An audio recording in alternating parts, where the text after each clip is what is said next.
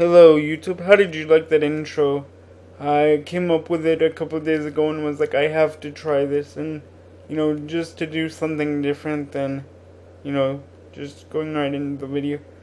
Thought it would be interesting anyways. In this video I'm going to do how to have an ad-free experience with Spotify.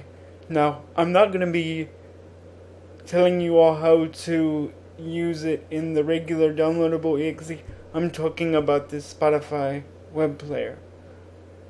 So let's get started. For this tutorial, I'm going to use Chrome. Okay, so I've already logged on to Spotify.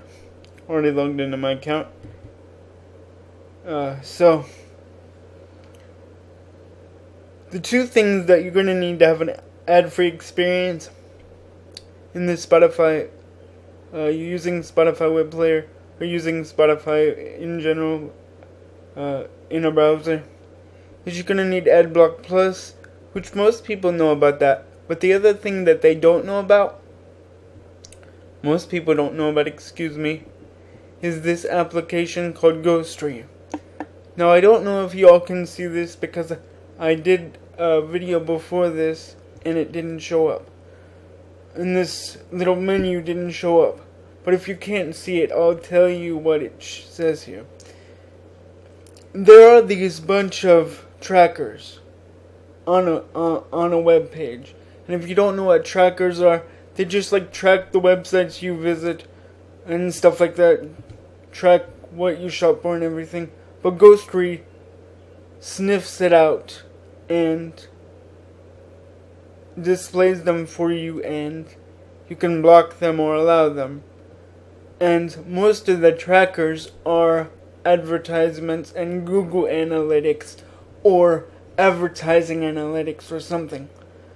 If you can't see anything past the 7, it just has a bunch of advertisers on here. Google Tag Manager, Google Analytics, double-click advertising, free score, free card or scorecard research. Just a bunch of trackers we don't want. Google Tag Manager, if you can't see,